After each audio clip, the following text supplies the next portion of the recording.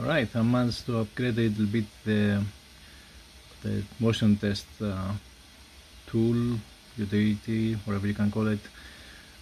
So just added more sliders for all the axes possible. Plus now you can easily move only one actuator, for example, or just the other one, or see, just the last one, for example.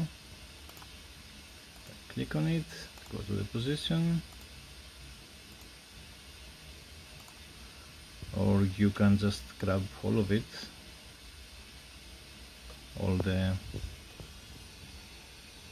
4 actuators, for example, the vertical ones to go up and down simultaneously, or you can just grab all of it. Let's move all of them.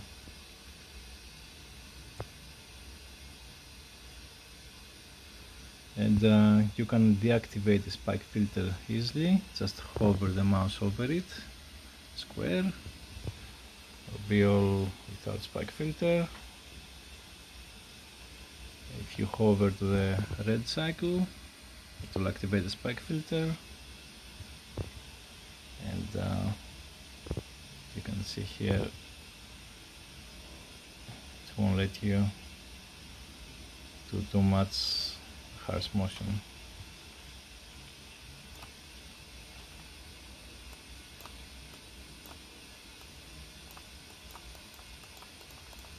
So yeah, I think that will be useful if you want to put some actuators up, for example, but leave the rest centered, or do some for repairs or whatever, so you can leave that running and keep the motors activated, or specific actuator to go to a position. Anyway, get the idea. You'll find this on GitHub, so yeah, thanks for watching.